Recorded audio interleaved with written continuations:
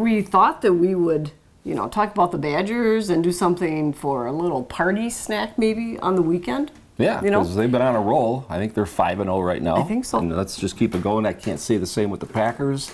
But we're not talking about the Packers. A little struggle with Rodgers being hurt the last couple of weeks, so we're going to go on. Let's go to the Badgers. Okay. Hence the colors. Here we go. So anyway, you're cutting me short. Okay. So we are making a quick and easy, very easy little party dip, and it has virtually 4 items. Okay. So 1 8-ounce package of cream cheese, which I've already added to the bowl. Have in the bowl, and you've been kind of softening that. Okay, and you can just do stir this all at one time. Okay. A half a package of some kind of a dry ranch dip, whatever you know brand you want. Yep. 1 cup of finely grated cheddar cheese. This actually is like a taco cheese that has 3 different kinds of cheeses in it. And then what about how many? It's actually 3 tablespoons. 3 tablespoons of light just beer. Actually, you got IPA in there. Yeah, I have an IPA in here because I don't drink a lot of light beer. You can probably tell. I like my IPA. Yeah.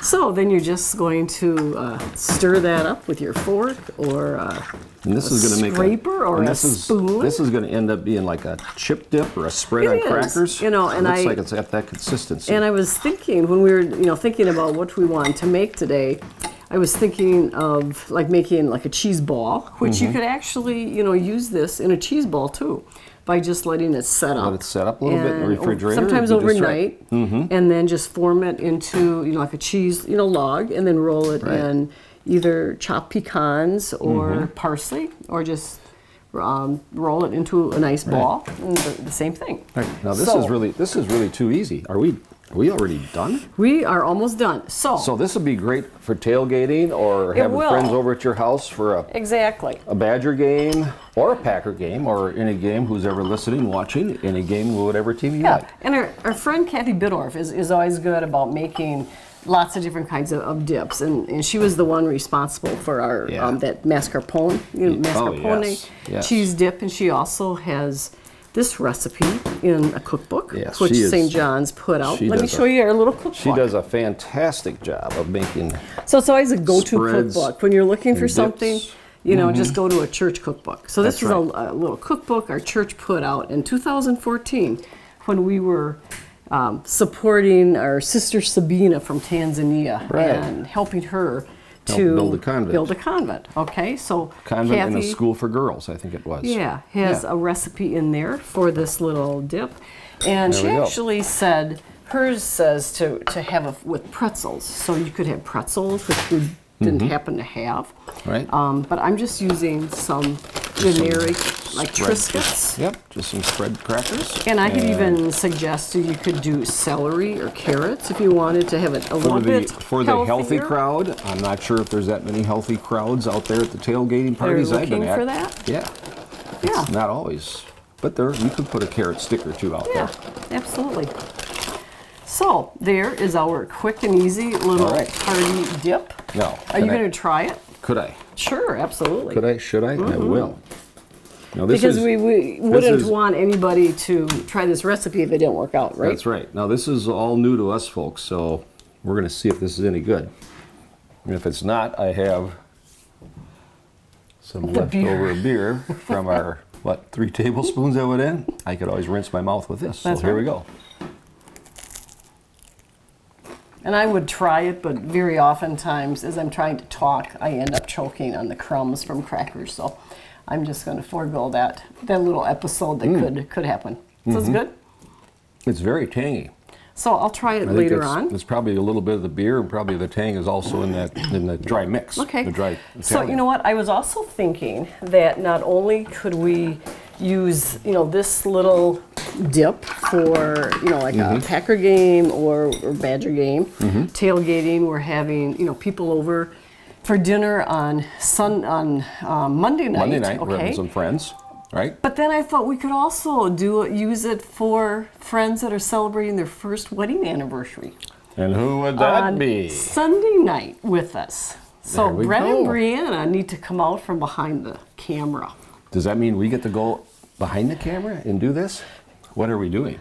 Well, this is a surprise to me. This is a surprise, yeah. So this is new to me too, folks. So they need she to pulls come surprises out. like this I on me all the time. I love to pull surprises. So she loves pulling surprises kiddos. on her videographers. So Come okay, on. kiddos. Come on. I'm going to switch places here with Brett and Brianna. You guys stay right there. I think Ruth has got something for you.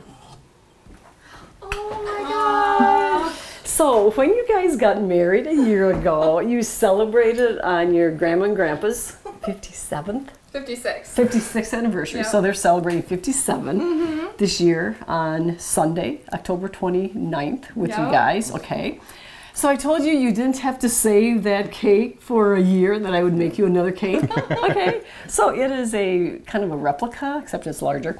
It's beautiful. Chocolate with cream cheese, chocolate chip filling, and cream cheese frosting. And little chocolate hearts. Thank so you. happy anniversary. Thank you there so you much. Go.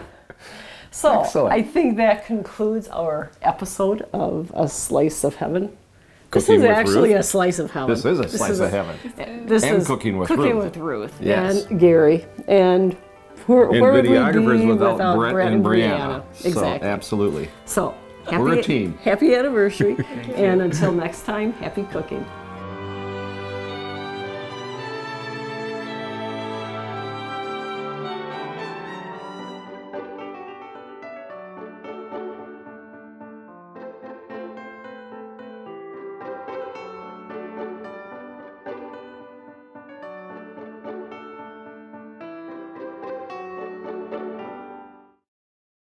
Keep in mind, we've never made this before, so if it doesn't turn out...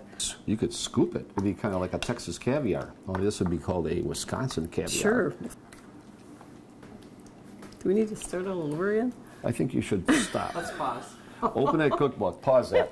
It said, Here. no, it said, I think it said said for a us. half a can. No. Butter, a half a can of light beer, and 1 package of Hidden Valley. Serve together and serve with pretzels. She maybe typed it in wrong because there's no way. That seems like That's an awful lot. Okay, we're making Kathy Bidorf's recipe We here thought for we our... would double it, and we're thinking that we might have to use scoops. Is this how this is supposed to turn out, Kathy?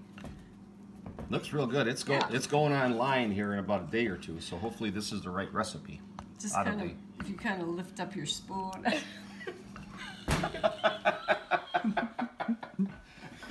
We probably don't even want to talk about our redo, do we? The clap? I don't have the clap. Do I get the clap? Yeah, I got the clap. I had the clap. Yeah. What? Are we on? I didn't know that. This is going from like bad to bad. You know what we got to do? We got to make. My favorite episode. We have to make an R-rated. We have to make an R-rated show, or just an R-rated. What do you call it? A compilation. That was a good one. Okay, that's a wrap.